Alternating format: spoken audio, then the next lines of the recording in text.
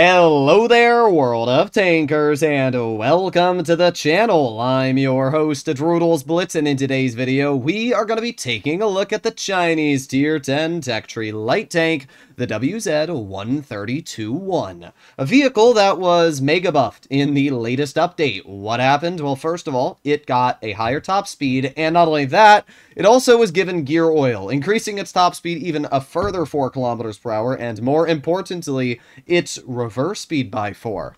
This is a light tank, and because of that, it reverses pretty fast base at 24. So with gear oil activated on this tank, you can reverse at 28 kilometers per hour.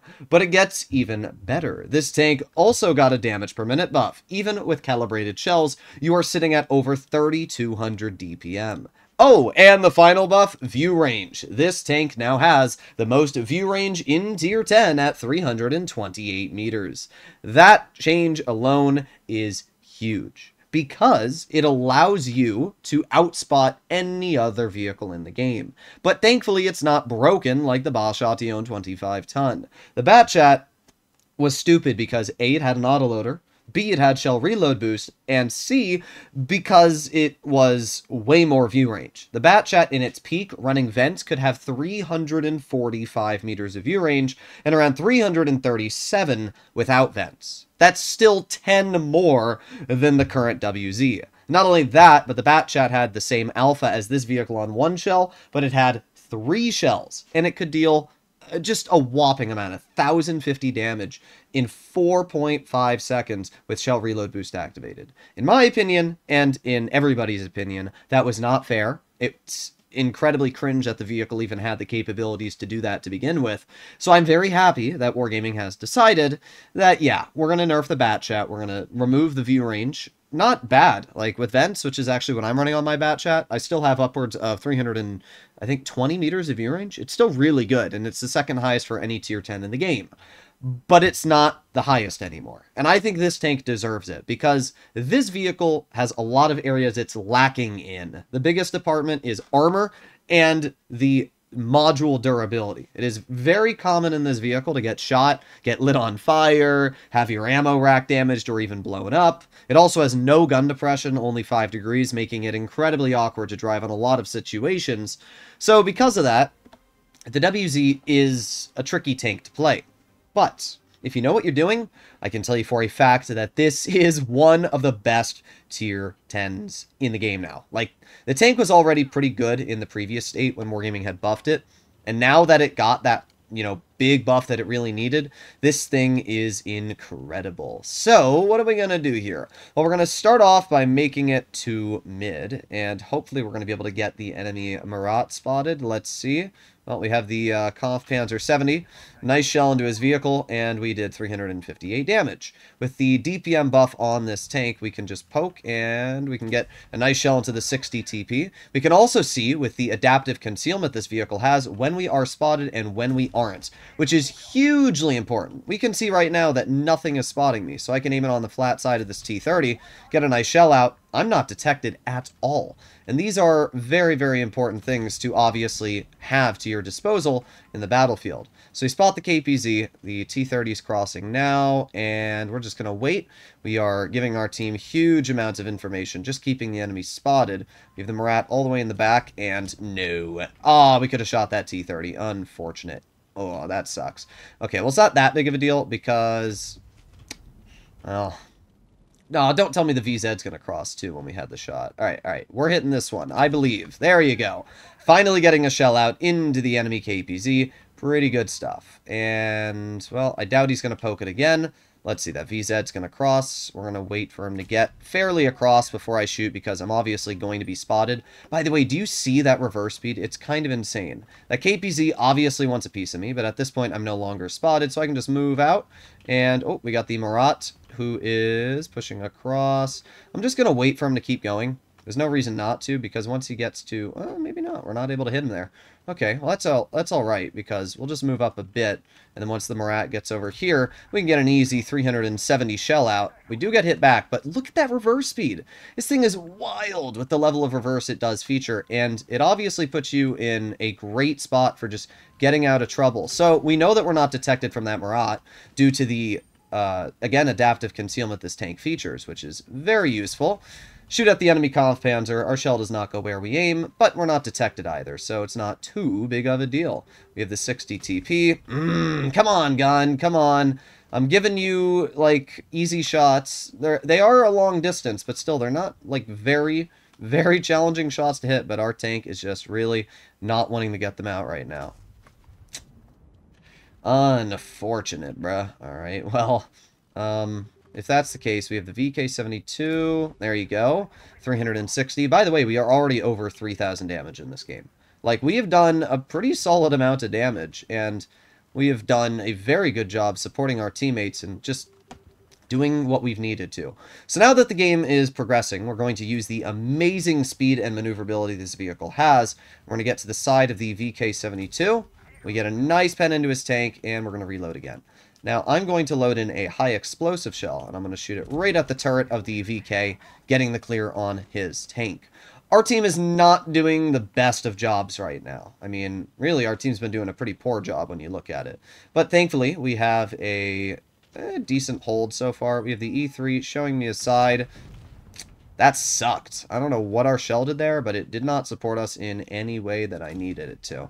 Okay, well, we get one pen into the lower plate, and really wild. Okay, let's aim it on the enemy E3 again, but this is not going to be a win. Not at least, not most likely. Again, that reverse speed does allow you to get in and out of situations super quickly, but we'll see.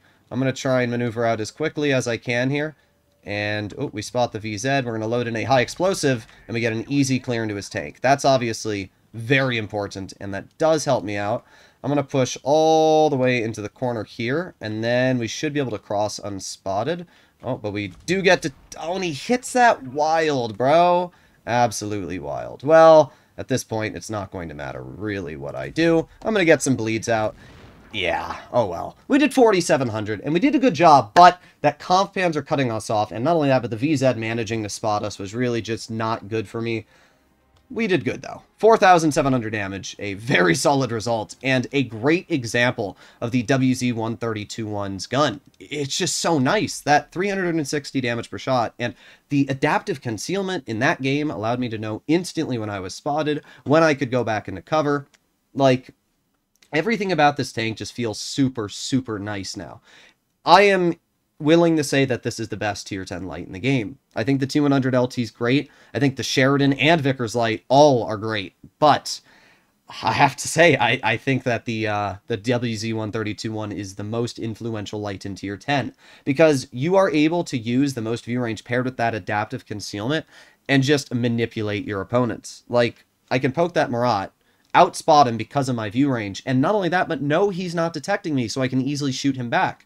And when shooting at the Kampfpanzer and any of the vehicles crossing, I can also see that I'm not detected, and again, have some fantastic results. Now, our gun was a little bit wonky. If we'd hit some of those shells on the Kampfpanzer we were firing across, we probably would have won that game, because it would have either stopped him from pushing aggressive late game, or it would have easily given me the opportunity to kill him late game. Either way, it would have been a lot better. I guess I could have run refined gun, but honestly, I'm not going to blame equipment to why a game was a loss. It was just a little bit unfortunate in the ending. There we go, finally getting into another game here. That's the one downside of playing Blitz a bit early in the morning, is that the matchmaker takes a bit of time to get you in the game. By the way, what do you guys think about this camo? I think this camo is really, really cool. It's got 3D animations when you kill people, and whoever created it put a lot of effort into it, because it looks freaking sick. So what are we going to do in this game? Well, to start off, we are going to maneuver right into this position here. And the reason why is because we can get some good crossing shots into any tanks that poke here. You'll notice, though, the gun depression on this vehicle, really, really bad. And you can see how much I have to overpoke this bush to get the opportunity to shoot the enemy. But they're not going here.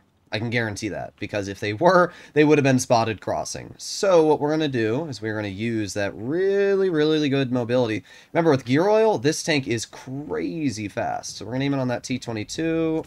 There you go. That sucked. We have the Kara. Oh, we have the 268. Okay, well, this is bad. This is really bad. Oh, and we got the type on us as well. Okay.